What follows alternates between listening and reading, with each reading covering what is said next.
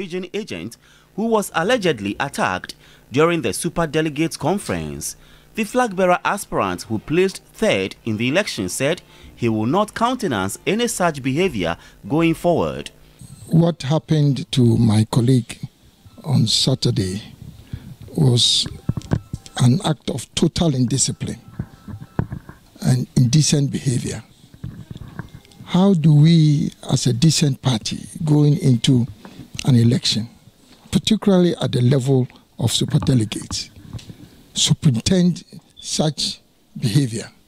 I mean, look, we all joined the NPP because of our commitment to the values of the party. But what is happening clearly shows that this is not what we bargained for by joining the party. I'm not going to tolerate this kind of behavior. It doesn't make sense. His agent, Zakaria Ali, narrated his ordeal. The third person was the regional youth organizer. He voted and displayed his vote.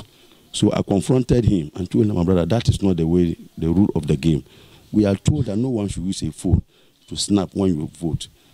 Secondly, we have been told that no one should vote and display his vote. Oh, when I said it, he picked a plus chair and hit me, so I blocked him this way. So it hit my hand. The national coordinator also rushed and hit me. So I saw that I was bleeding from my elbow. So when that happened, it was my MP, MP for Kyeremanten, Honorable Razak Tairo. He came to rescue me. The police is yet to make any arrests.